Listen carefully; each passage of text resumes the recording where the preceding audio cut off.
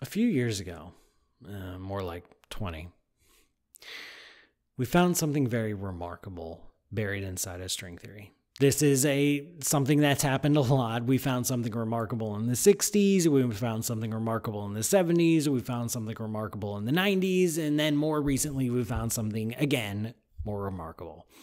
In the 90s, there are these bubblings of something called holographic principles, where if you're having a hard time understanding something, put all the problem on the surface, and then sometimes that problem, the mathematical structure, can change forms and allow you to solve your problem on the surface, and then translate back to the volume and get the job done. This is very, very general, called holographic principles, holographic ideas.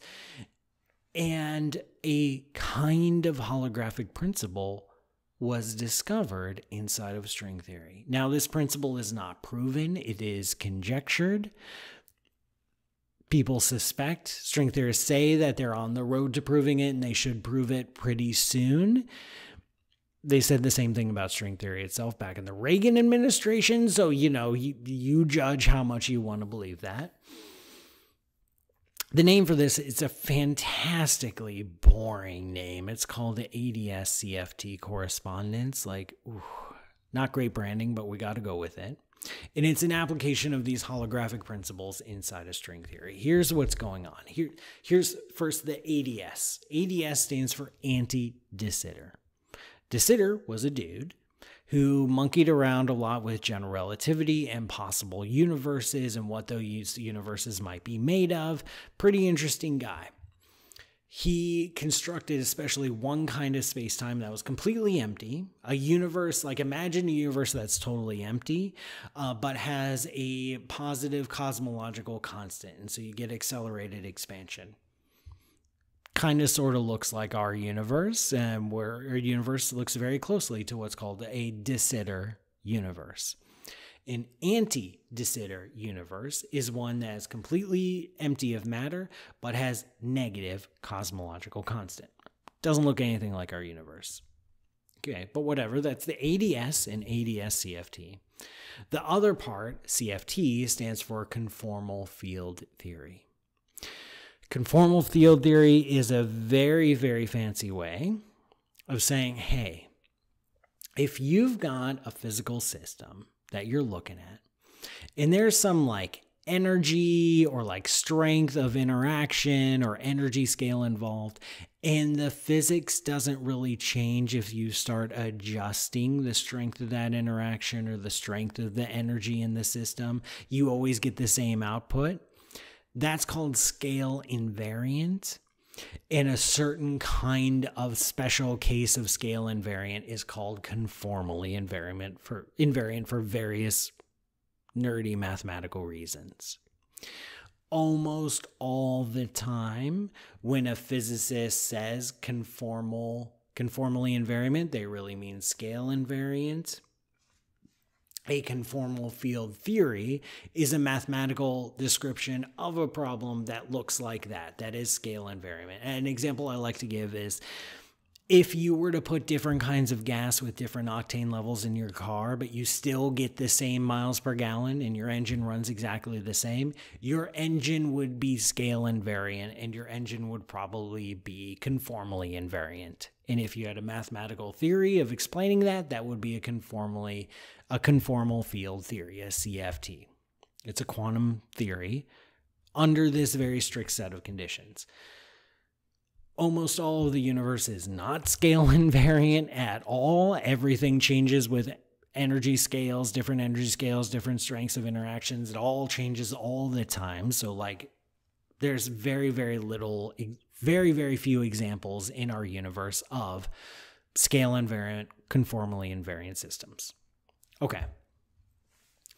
So what you have with the ADS-CFT correspondence is if you construct a string theory in an anti-de Sitter universe, it can connect to a quantum field theory on the boundary of that universe. But that quantum field theory must be conformally invariant. Okay, so if you've got a string theory problem and you're trying to solve it, but you can't because we haven't cracked string theory. Maybe you can map that problem onto the surface of that space-time. And now you have a quantum field theory, and we've been solving quantum field theories for decades. Maybe you can solve your problem there and then translate it back, and you get some result inside of string theory. You kind of like bypass the ugliness of string theory. Or you can go the other way. If you're trying to solve some really nasty, thorny quantum field problem and you just can't quite do it, well, you can translate it over to string theory. In string theory, we don't have a string theory, but we have a lot of tools. It's a pretty big toolkit. We've got lots of tricks of the trade that we've been building up for decades. Maybe you can find some way to solve your problem there and then map it back, and you can solve your real world problem. Not a bad idea. This is called the ADS-CFT correspondence. It's conjectured, not totally proven. We think it might be true, though, but, you never know. As you might imagine, not the most useful thing in the world. Like the vast majority of physics problems that we actually encounter in our universe are not conformally invariant. So, that's not a good description of it. And if you're trying to go the other way of understanding string theory using these techniques, well, this string theory, this correspondence only works if the string theory works in an anti-de Sitter universe, which is not our universe. Still, there have been some attempts of using this technique, the ADS-CFT correspondence, some questions in strong nuclear force quark-gluon plasmas, which interestingly takes string theory back to its 1960s roots, and over to black holes. The information paradox, if you do a calculation using this correspondence, you get a calculation of how information can be stored on the boundary of a black hole and then released through Hawking radiation, potentially resolving the paradox. There are some condensed matter problems that might be solved using these techniques. It's a pretty cool idea. It's worth investigating. Its utility, though, is still up for debate. And that's what I'm going to get to next time. I'm gonna really dig into just how useful is all this string theory business anyway.